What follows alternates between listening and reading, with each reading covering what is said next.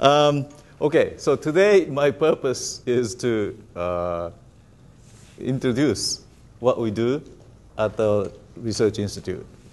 And of course, as Professor Kadi has just mentioned, we have signed a comprehensive cooperative agreement between WIN and NIMS.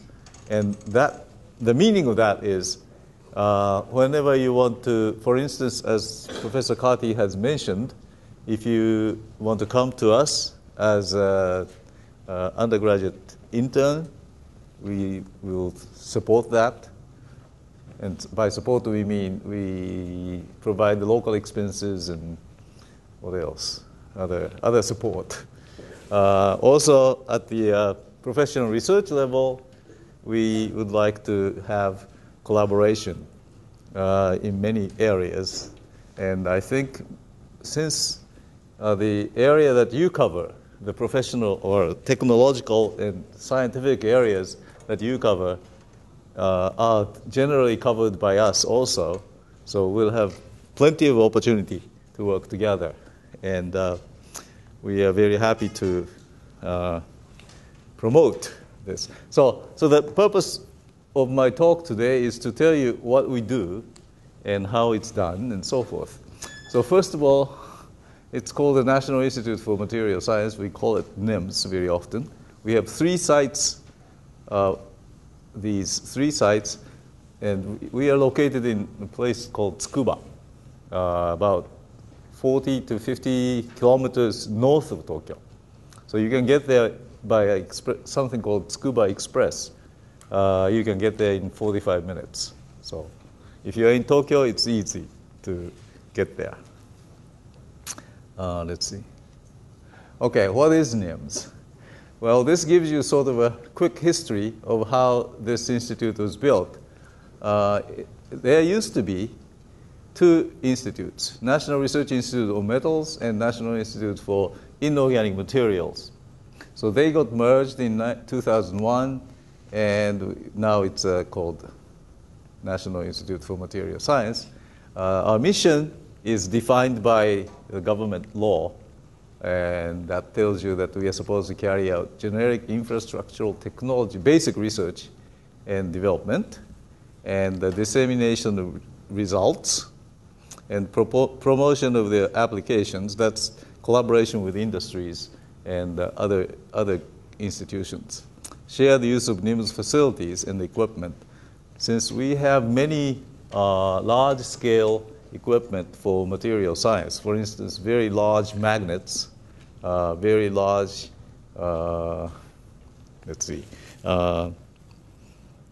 microscopes, or very high-pressure facilities, for instance, to make diamond crystals at high pressure, high temperature. Training of researchers and engineers, that's where you come in.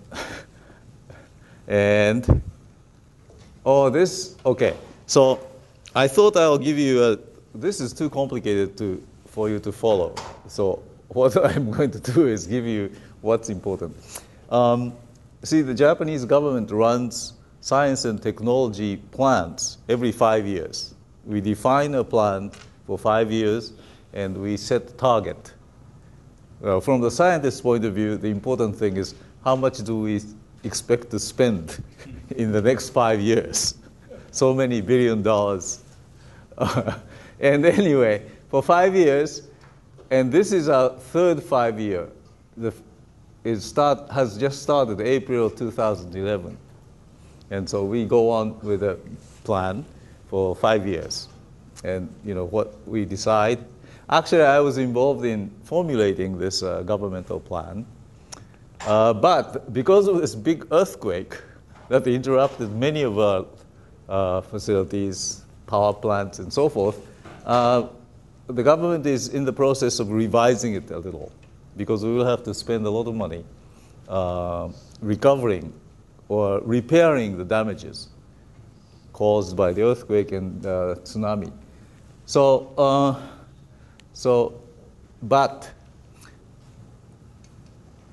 Let's see. So our main emphasis in the next 5 years will be environment and energy. And about 3 years ago, our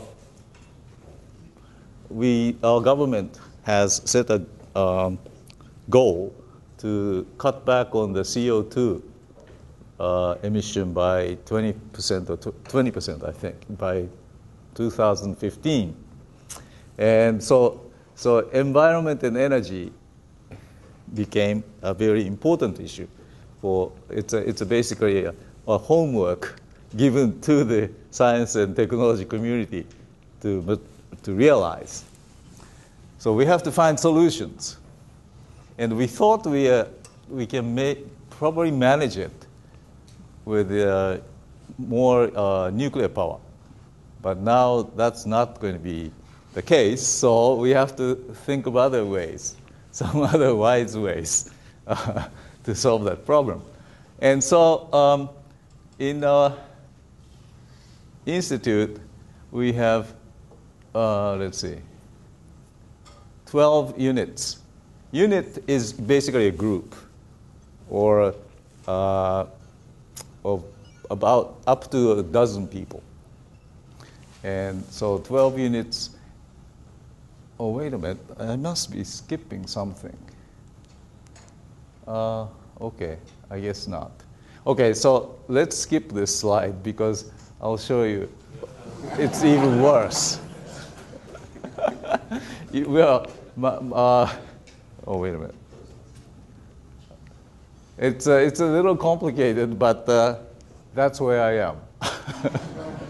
And we have various fellows and so forth and so forth. But the important thing is we have 3 basic divisions: Environment and Energy Materials Division, and International Center for Materials Nanoarchitectonics. This is a special division. I will tell you more about it. And Advanced Key Technology Division. This is, and also,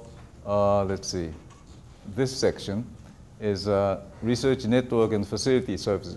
This is a section that services or provides shared equipment for research community nationwide and possibly internationally as well. So that's the section. And this part deals with nanotechnology, with all sorts of groups. See, we have 17 units. One foundry, we have, where is it? Foundry here. We can fabricate semiconductor devices. Also, we have biomaterial units to work with biological materials. And this section, Advanced Key Technologies Division, this section is basically measuring, testing. For instance, characterization, processing, surface physics, quantum beam unit. This is neutron scattering,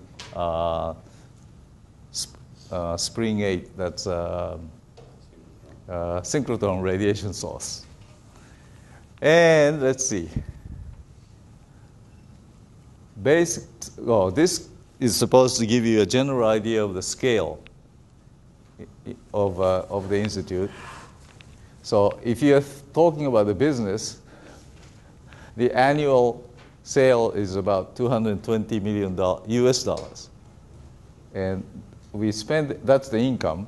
But you see, most of that is an operating subsidy coming from the government. So that's a national laboratory. And then we get various income from research. This comes from research contract with the industries. Let's see, subsidy for facilities. Oh, that's government money also. So mostly the income is government. And how we spend it, personnel expenses, that's the salary. And this is mostly supplies and actual research money. And let's see, what else is interesting? Not that much interesting here. Basically, what you want to know is this expenditure is about 200 million US dollars per year, and we have, let's see, so many people. This is money again. So let's see, where is it? This is just telling you that our budget is increasing, and different parts of the money come from, this one, for instance, is, let's see, where is that from? Okay. So you will see various funding sources. Notice one is atomic power testing research. That has to do with the strength of steel against neutron radiation, things like that. That used to be a very important area for the institute. But the general student interest in such things has declined greatly in the past 20 years. So that may be one of the reasons why we have problems with the nuclear power plant. This is on the side, but universities, they used to have nuclear power engineering. But nuclear sounding things got to be very unpopular with students.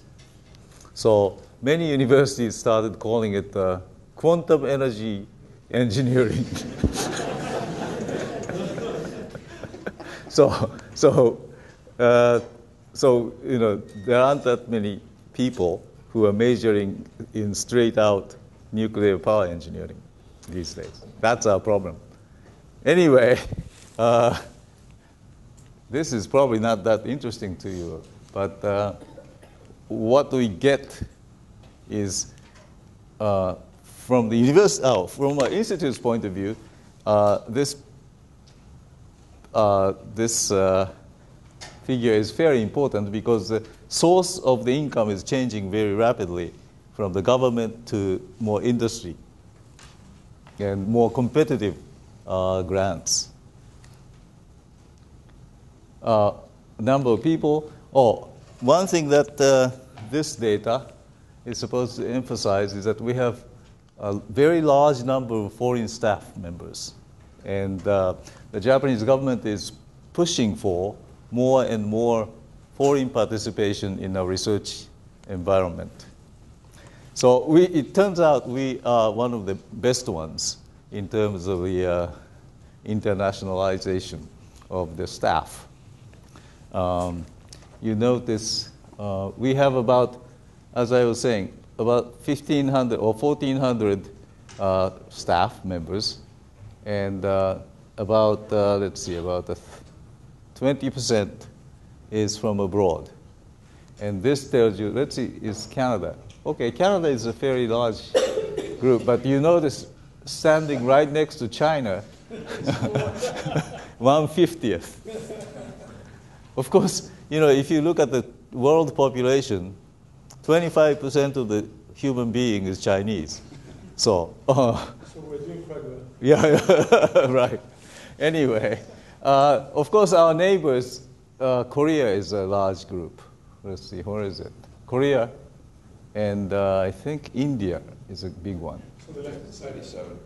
Here. So it's starting to look more like a population distribution of the world. That means we are doing very well in terms of fair recruitment. So Canada is a very small group, I guess. Yeah. The U.S. is also very small too. You notice. Where is it? USA 4. We are making efforts to get more people from North America and Europe. But Europe, you see, if you add them together, it's very large. And also, we are trying to emphasize other Asian nations like Thailand, Vietnam, Malaysia, Mongolia, and so forth. Let's see. Yeah. So in terms of the, in the eyes of the Ministry of Education, we are considered one of the best institutes in terms of having, relations with many foreign institutions. What we have in the institute, facility-wise, we have this is what you might call a foundry, where this part is a standard clean room, and we have various equipment like a lithography, ion beam system. And this is a fairly standard semiconductor processing foundry. This part, bioorganic material facility, this one is interesting because you see, usual semiconductor people won't let these messy things in. Anything other than silicon or 3,5 compounds is a dirt. But this part, we deal with soft. When the people from the national government come to see this place, I always say, well, we deal with gooey stuff in this laboratory, bio materials. And we have probably the world's strongest magnet for NMR. This one is 930 megahertz, but now the new one is 1.03 gigahertz, 1030 megahertz. But the unfortunate thing is that last earthquake shook up this core, and so we have to repair the whole thing, and that could cost several $500,000. And that's one problem. We have this transmission electron microscope. That is, again, a very big one. Also, we run the high field magnet laboratory for the nation. And we have a beam line in a place called Spring 8. This is far west, west of Kyoto. And we have a large synchrotron. And we have one of the beam ports for hard X-ray. And let's see. Some of the things that we are doing that turned out to be very successful is one of the things that's making most money for us is this thing called Sialon. It's a silicon, aluminum, oxygen, and nitrogen combination. It's a cage like that. And then inside, you have different metals. You can put different metals in it. Then they light up in different colors, depending on what you stick in. And the virtue of this thing is because of this cage, it's very strong.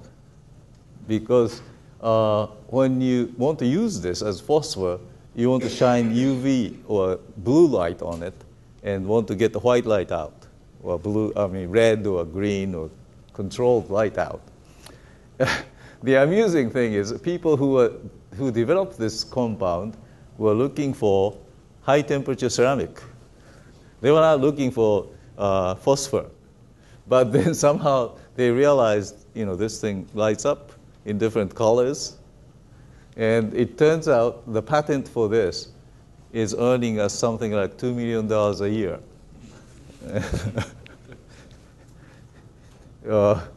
For those of you who are interested in adventures, people who invented it, it's a group of 4 people, I think, gets a quarter of the patent fee, which is $500,000 to split among 4 people. So I keep teasing them, maybe they don't need the salary. They have enough. Anyway, the reason why you can get so much patent fee is because this kind of phosphor is very important in getting LED lighting.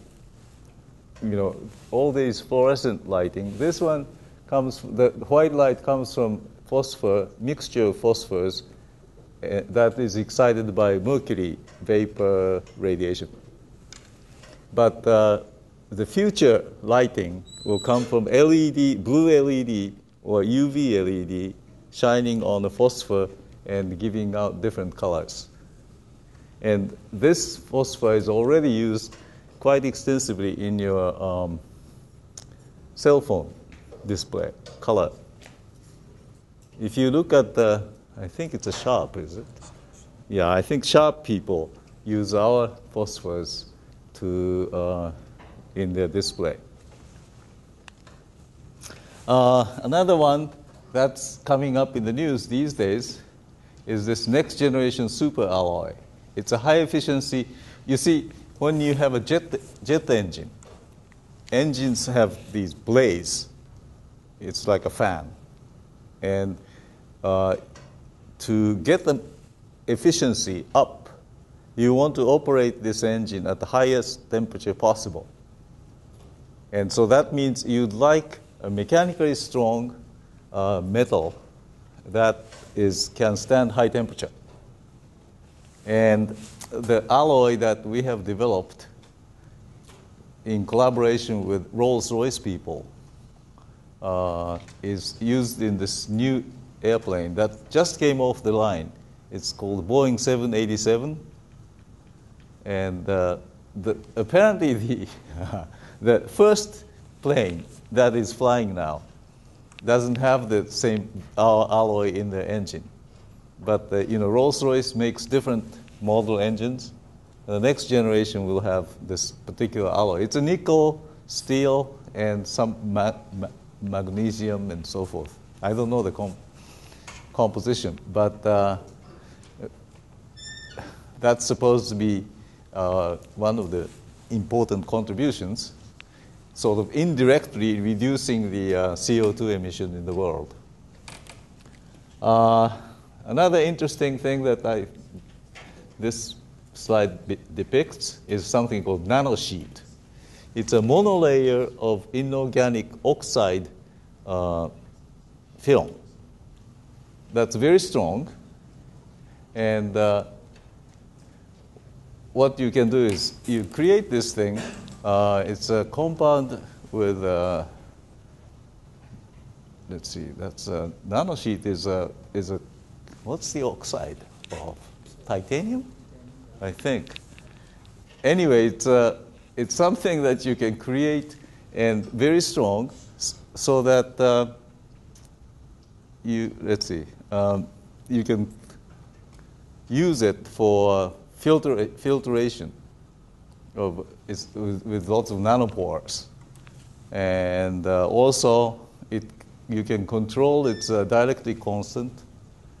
And also, you can pile them up with different layers, A, B, A, B, C, and so forth. So you can make film with a controlled structure, depending on your purpose.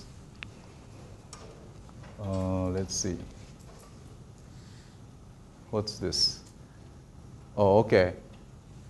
This is for advertising to the bureaucracy. Notice it says fiscal year here, and the number of papers published is on this side. Which side is it? Oh, okay. This graph is the so-called impact factor, average impact factor of the papers published by our people, and this is the number of papers published every year. Is about, we keep around 1,000 papers published by about 1,000 people, I guess, altogether. The interesting thing is, people who are still students are not worried about impact factors. Are you? Yeah? Students are? Faculty members. Faculty members are. How is it defined? Pardon? How is it defined, the impact factor? It's defined as a number of, citations per paper. I think. Isn't that how it is? The total number of citations over a given paper divided by the, oh, no, that's not true. It's a total number of citations divided by the total number of papers published in the journal, isn't it? Yeah, it depends on the journalist. Yeah, it depends. Yeah, so-called high-profile journal like Science, Nature, they have very high values, like 5, 10, somewhere around there. Also, in biological sciences, the so-called impact factor is very large, like 10. So it depends on the field. So the usual warning people give you is don't count on it to be the single indicator. Anyway, so this is another one of those statistics that we like to show. Notice NIMS was the 31st in the number of public citations given to the papers. And the highest was Max Planck Society, Germany. And Tohoku University is where I used to be many years ago, UC Santa Barbara, MIT, Russian Academy, and so forth. And so that was in before the two institutes got incorporated together. And in 2010, we are about the fifth. See? As I was telling you, my predecessor, as the president, really liked the statistics. But the unfortunate thing is, when this was December 2009, we were the third. But then these people, National University of Singapore is moving very rapidly. And of course, Chinese Academy of Science is very fast. I mean, it's big. So this is not per capita, but the total number. So China becomes the big competitor. MIT still stands very. Notice this is another Chinese university, Indian Institute, UC Santa Barbara down here now. So the distribution of the number of papers is changing very rapidly over the last 10 years. Okay. Then we have various agreements and research collaborations, comprehensive agreements, and graduate schools. Okay, let's see. Where is Waterloo? Last one. Where? Oh, here. Yeah, that's the latest. We signed, Professor Carty and I signed that last year. And so that's still the latest. We have various, okay, so the research collaborations, that's a fairly straightforward agreement.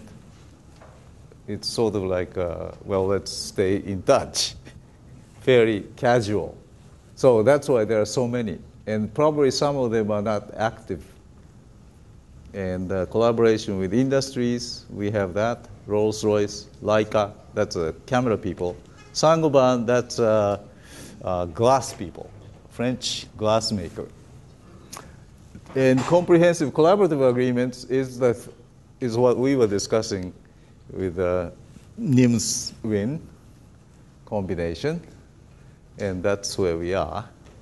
And you notice there are many others. But some of them are more active than others. And probably our collaboration with you will become one of the most active ones because many of the old ones are sort of petered out. And also, you see, it all depends on who is eager to work in it. And, people who started some of these have retired and then the relation sort of dies off. Then new ones come up. Okay, another important thing is we have cooperative graduate schools. We are a research institute, so we can't grant degrees, but we do so in collaboration with established universities. So, for instance, Charles University and Pardubice University in Czech Republic. Now, Charles University is one of the oldest in Europe, and we take their students. What we do is the following. They train their students, graduate students, first 2 years for master's degree. in the local, in this case it's Prague. Then for the third, fourth, and fifth year of PhD, they come to us and do experiments with us. And some of our faculty, some of our research people are given a joint appointment with the university, Charles University. So one of our staff member and a faculty member from the original university, they pair up to supervise a student dissertation. And the latest one is this one, Warsaw University of Technology in Poland. These people we keep going back and forth. And this is India, Stony Brook. Let's see. There are some, oh yes, these are Chinese universities. This is Hungarian, this is Korean, and Moscow State Russian. So these are collaborations, cooperative. Then there's a even tighter collaboration with two of these universities, Warsaw University of Technology and Charles University in Czech Republic. This is the kind of collaborative research education in which our staff members are appointed, given the joint appointment from these foreign universities. So if some of you are interested in coming to work with us, this agreement will allow us to sponsor you. And the important thing is for you to decide, what kind of research you want to be involved in. Then usually in material science and nanotechnology, we have somebody. Out of 400 staff members, there's always somebody who will probably match your interest. And you can get them to be your mentor. And if you're an undergraduate, you can come for the summer months or for half a year as an intern with an internship. And if you're a graduate student, you can come for a year or 2 years. We usually support their living expenses locally. So it's probably not a bad deal. Okay. This is, okay, you probably don't, you may want to know this. Okay, for PhD students,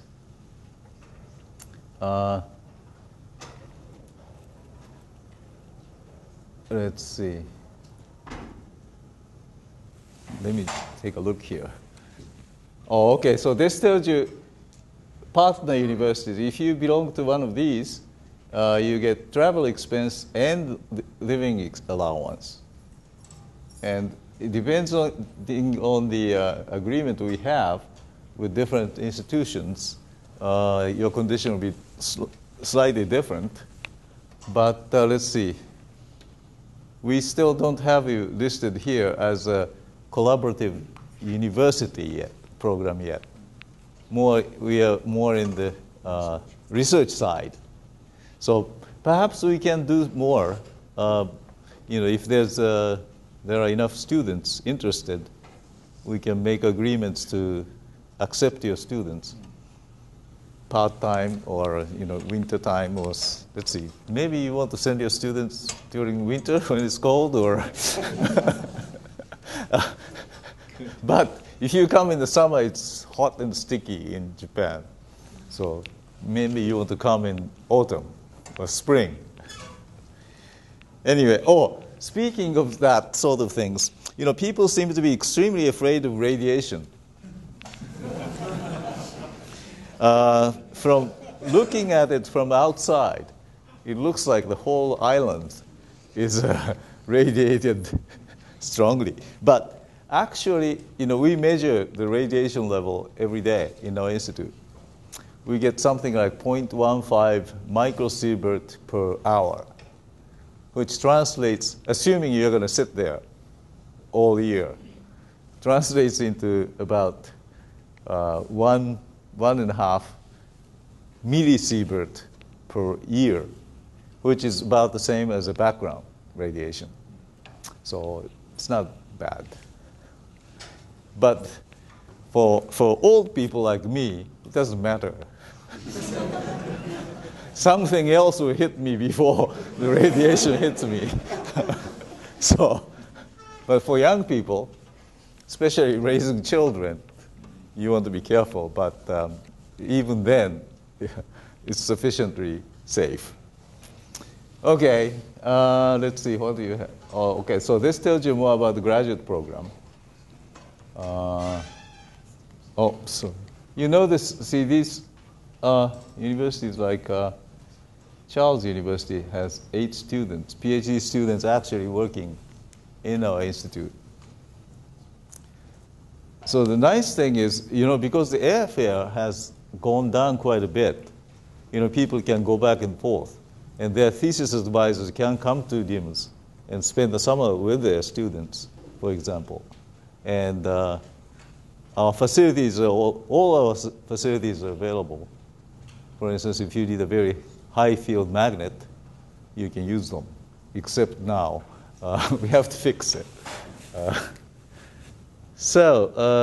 Let's see. Oh, here's the internship program, you see?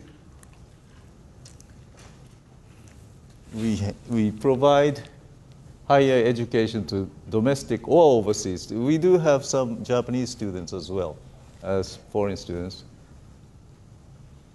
And also, we benefit from having students among us. The reason is the following. National labs don't have seasons. A year goes on and on. But when we have students, they come, some graduate, and so they provide a great deal of stimulus to our staff. And it's always helpful to have students who keep asking questions, because often the most primitive questions are the hardest ones to answer. And so I really like having students around. Of course, I spent most of my life with students because I was at the university until 5-6 years ago. Okay.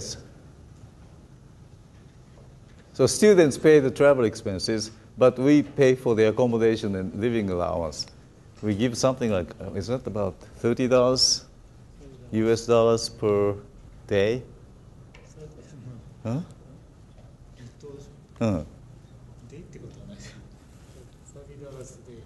Yeah, $30 a day. That's not bad. Huh?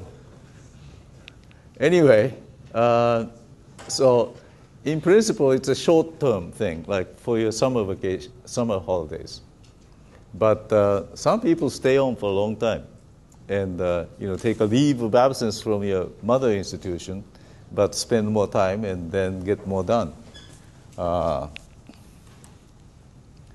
Also, we organized something called World Materials Research Institute Forum. This is a forum to meet with, to have mainly the administrative directors of these research institutes to meet together and basically share our issues, problems, make arrangements for collaboration. We have, the last one was held in Shenyang, China. And we had about, how many people? Probably about 50 or 100 people gathered here. And in the US, these are, I think, Office of ORNL. Oak National Lab, that's right. Let's see, do we have Canada here? No. No in Canada. Okay. Europe has many, and Asia has many. So perhaps you can join this kind of things as well for in the future. We have something called National Nanotechnology Network. This is a network among universities mostly and national labs to share nanotechnology-related equipment, facilities. And so we are here, National Institute of Material Science. We are sort of charged by the government to run this network, and we organize. What it is each place has, for instance, we have very high field magnet, for instance. And for instance, Tokyo University has a very high resolution clean room. Tohoku University is here. I used to be here. And so for the whole nation, there will be the most advanced equipment available if you are willing to go to different places. And at the moment, most of the use of this facility is free of charge. And so you can participate. Although we are trying to make it more global by all the descriptions in English. But it takes a while. So it's not complete yet. Oh, this one is an interesting group. It's a subset of our institute, but it's called MANA, International Center for Materials Nanoarchitectonics. It's a new word somebody made up, but it's a nano plus architecture. So you want to architect nanostructures to create some new material, new functions. And so, this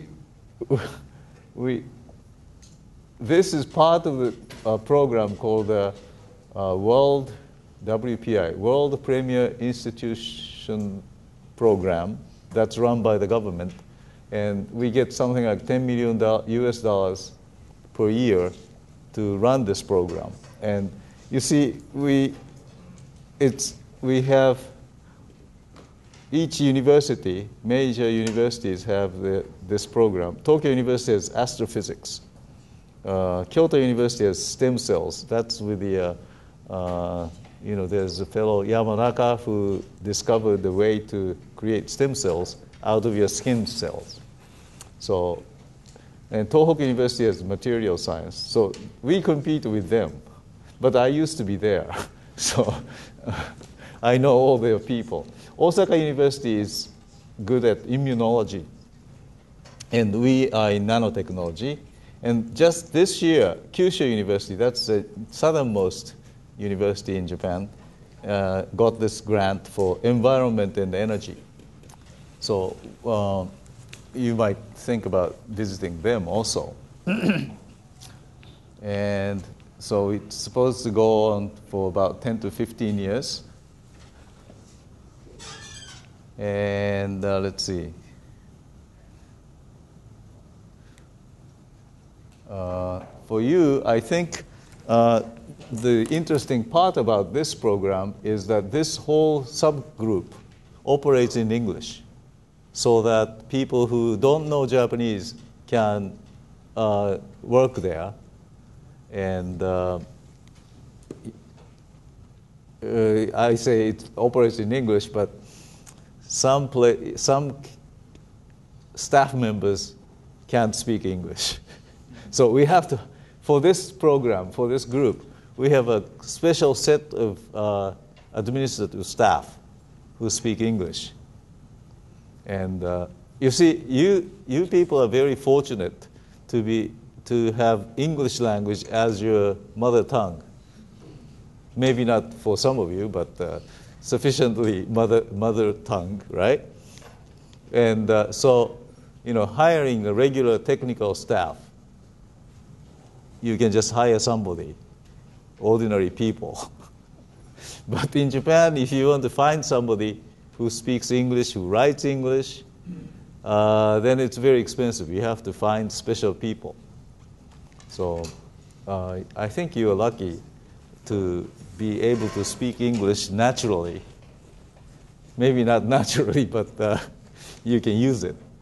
On the other hand, I sometimes say, I guess I said that to Professor Carty, if you're an English, if English is your native tongue, you don't have cultural privacy because most everybody in the world understands what you're saying. The Japanese politicians used to have terrible time because they were not aware of this, that more people are starting to understand Japanese, and they would say something that can be terribly offensive to foreigners. But in the English language, you can't say anything politically incorrect, right? Is that word used in Canada now? Some years ago in the US, people used to say, oh, that's not politically correct. Yeah, that's still used. Anyway, let's see. Let's go to the next one. I think I'm about finished. Oh, so some of the research projects that's going on in this group, which is specially funded, and one of them is very interesting. It's an atomic switch, and you can make memories out of this. It's what it is inside this. Let's see, is it here? Inside this electrode is made of things like silver iodide. Then when you apply voltage, silver is movable. So the silver atom comes out and the switch comes on. And when you reverse the polarity, it switches off. But apparently, these things have a learning curve. That is, if you put it on many times rapidly, it will stay on after that, even after you take the voltage off. So it's like memory. And NEC people are making memories out of these, learning memories. And this one is, okay, this is a artificially created nanosheet that I was telling you about. You make Langmuir-Bloget film, and then you accumulate layer by layer, and you can control the dielectric constant of this film, depending on the composition and the way they make layers like AB, AB, or ABC, ABC. For instance, graphene is something probably many of you are interested in, and you can make layered compounds like graphite with desired or designed properties. Let's see. This bottom one, you may not be able to see. Can you see this? This one has to do with a stint that you put into your blood vessel. It's a metal. We developed metals with certain coating so that the blood doesn't clot on this stent. And I think it's coming up in the market very soon.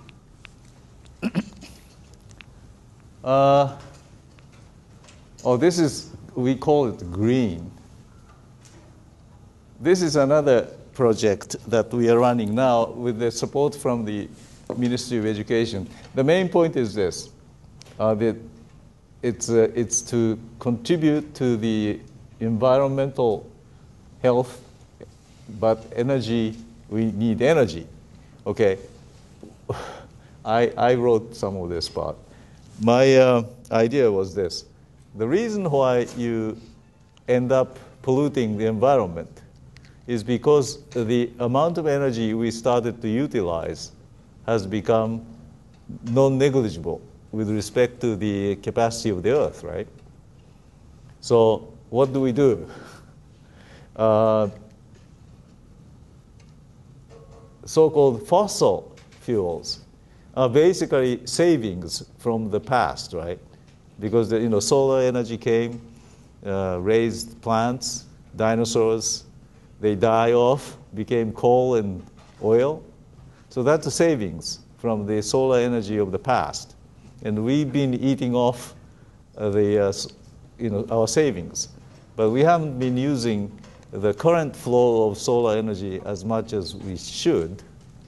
So the idea is to be able to utilize the current income, that is the energy that's coming from the sun now, to meet our demands. That's not easy, but so for that purpose, we need photovoltaics to take the energy from the sun, and then we need be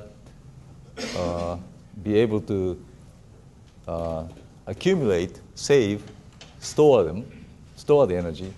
Well, this one is again fuel. You use the fuel, but you get direct electrical power from it. So for that, this is basically a 10-year plan to come out with something useful, some useful technology, but to deal with the basic science of that lie in common in all these issues. And it turns out that's basically a problem of the interface between liquid, solid, or gas, solid, or solid-solid interface, and how ions move or how electrons move across interfaces. So, well, I happen to be a surface physicist. So I wanted to say, okay, it's the interface that's most important in all these issues. So I wanted to put the collaboration, the fusion of computation, simulation, and computational science and characterization, use all these powers, scientific, technological powers, to solve all these problems. That was the story. And we got funded, so I hope we'll come up with something that's useful. But this project emphasizes the basic science common to all these engineering issues. And what we are doing now, we are recruiting people from industries and also from universities. And the purpose is to formulate a so-called all-Japan team to attack this problem. Okay, let's see. You don't need this. Oh, we do have various spin-off venture industries. For instance, this one, they make, I think it's oxide, makes, what is it, catalyst, I think. Oh no, this one is lithium tantalate, lithium niobate crystals. Some interesting ones. Probe, I think this one makes the NMR probe, special for solids. Super alloy, they make alloys, that high temperature alloys. I don't know some of these. Okay. Oh, then we have various collaborations with industries. This one is a Rolls-Royce, not the car makers, but it's a jet engine maker. Saint-Gobain is this Saint-Gobain? No. Oh, this is General Electric Materials. Toyota, we work with them on various things like batteries, fuel cell. Saint-Gobain, this is a glass maker, French company. We work with them on coatings on glass or display. You need a very flat glass on liquid crystal display, and you need certain coatings or insulating coatings. I think that's the end. Okay.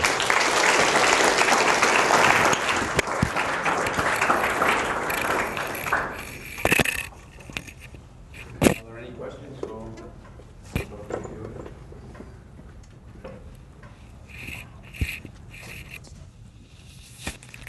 Yes. How essential is it for students who want to visit or study to know Japanese? You don't need it. We try to make it so that people don't have to learn Japanese. So all of the Yeah. thesis and everything is in English. Yes, with broken English maybe, but usable. Thank you. Yeah. And then, sorry. Quasi-scientific question. In the section that you just showed 2 slides ago on batteries, there was an emphasis on all solid state. I'm curious about what motivated that. Well, I think it's for stability and safety. You don't use liquid, so they don't leak. So is that motivated by Toyota or by yourselves? Or? By our people. So I'm not sure if Toyota is emphasizing that particular aspect in this, in our project. I just wondered if that was. I don't know. Actually, I really don't know. But people are trying to make electrodes that doesn't require liquids. Oh yeah, I know. So who are the academics You know? in Japan that you're working with? Dr. Takada, who came from Panasonic. He came from Panasonic. Who came from Panasonic? This guy, Dr. Takada. Kazunori Takada. Oh, Takeda. Or Takada. Takada. Yeah, so we are doing, we can find out more about it. Yes, did you want something? Yeah, it's Professor Ushioda. Your national laboratory looks very impressive. It's a quite an impressive laboratory.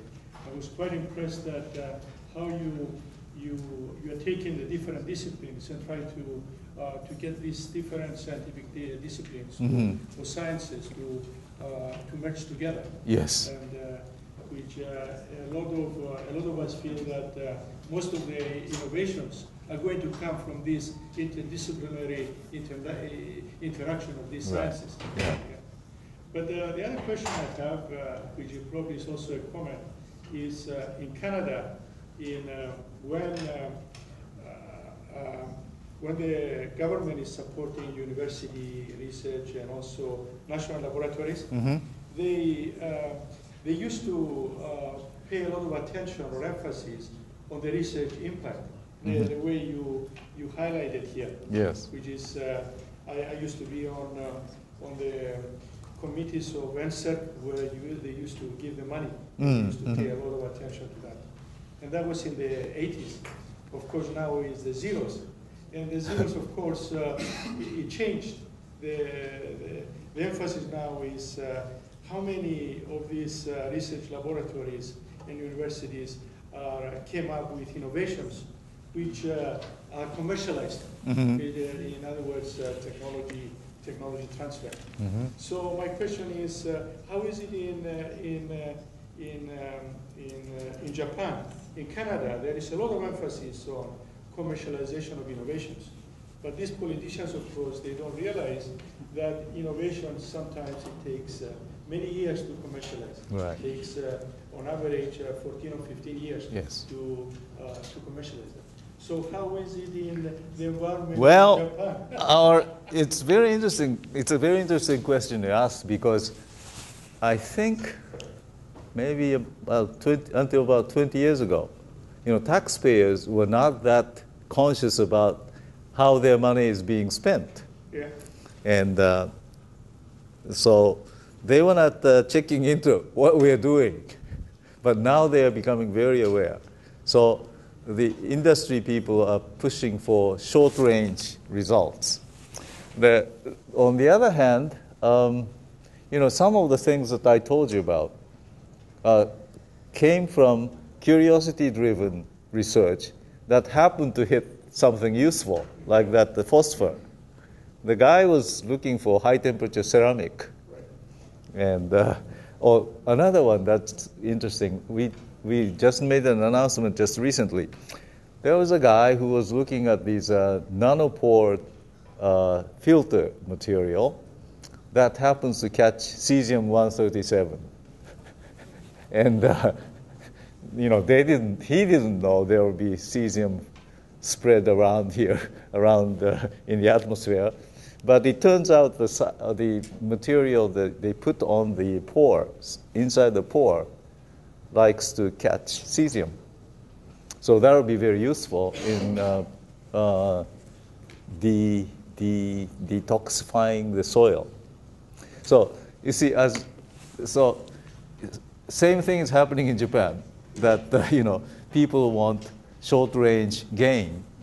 I always resist that, being a physics person. So we have to make a compromise and say, okay, we are aiming for something. We often call it the exit. And we may be near the entrance most of the time and never get to the exit. But at least we have to define the exit. So we can still live that way. And one thing that is impressive about Japan is that every 5 years, you have a basic plan, which sets out how much money you're going to spend in which directions. Right, yeah. And that, I think, is much smarter than Canada has thought. It's longer term. It's investing in basic research, and you expect outcomes. Yeah. The question is, how will the basic plan be affected by what's happened in Japan Earthquake? in the last year? Yeah, we are modifying. I was in the committee to formulate the 5-year plan. That was, before the fiscal year starts in April. So it was done in February. Then the earthquake hit in March. So we had to revise it slightly. Maybe not slightly, maybe a lot. But the basic idea is the same. That is, we are interested in green technology and health. Oh, no. You see, the catchword in the current government is innovation. So this basic policy document says green innovation and life innovation. Those two are the two pillars that are supposed to help our economy. But obviously, it's not going to do anything in 5 years. But it's a basic direction that people are supposed to look. But Dr. Ushioda, Yeah? this is not the place to argue this point here with respect to nuclear energy. But you're a physicist, I am also a physicist of physics background. And your comment that indeed we made a big mistake in the 60s and 70s when Van der Boom basically ended up destroying the nuclear research. So if we continue with the nuclear research, by today we would have found ways to get rid of the nuclear waste. We would have found ways to actually, instead of having these monster nuclear plants, we would have mini nuclear plants where we could actually control the beast. Yeah. And but still, I think it's doable to have mini nuclear stations, which can be controlled and can be shut down faithfully whenever it is needed. Yeah, I think so. I guess Germany decided not to use nuclear anymore. It's political. It's political, and I believe that we always can find ways to overcome these difficulties. So I don't think we have to give up nuclear. We will have to be more careful.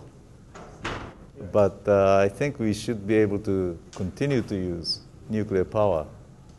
But we need nuclear research for health That's right.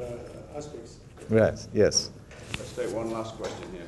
Just a quick question. I mean, it looks like Tsukuba is a very crowded place because you also have this Advanced Industrial Center, AIST, Yes. which is quite large. I'm just wondering, what's the dynamic? Is it just coincidence or is it? No.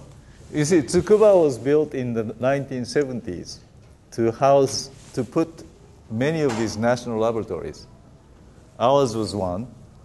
ICE is called Advanced. ICE is Advanced Industrial Science. We have agriculture. Who else? Environment. also KEK, that's high energy accelerator, and agriculture, Tsukuba University. So basically it was built as a science city. And I'm glad that you asked that question, because it's been there for 40 years, but then the government people started thinking, my gosh, we've put in so much money in that city, but there seems to be not that much impact coming out of the city. And so we were just starting to organize our effort, with different institutes to go after certain themes. And this green stuff is one of them. And the ICE people are working more on electronics. And Tsukuba University works on all of those. And we are trying to, something about Grenoble in France? They are doing very well in, inviting industries from all over the world. Also, IMEC near Brussels, they do very well. In fact, they get these people from in Brussels. They get many of our electrical industries, electronic industries, NEC, Panasonic, Hitachi. They are putting money there. And we say, why don't you guys put money here in Tsukuba? That's what we are trying to do now. But the interesting answer these Japanese industry people give us, why they want to put the money in Belgium and not in Tsukuba. They say they have to have their hand in international collaboration circle, because that's how industrial standards are determined. So if you're out of it, everybody else will decide the industrial standard. So it's an very interesting dynamics about industry, research, and government.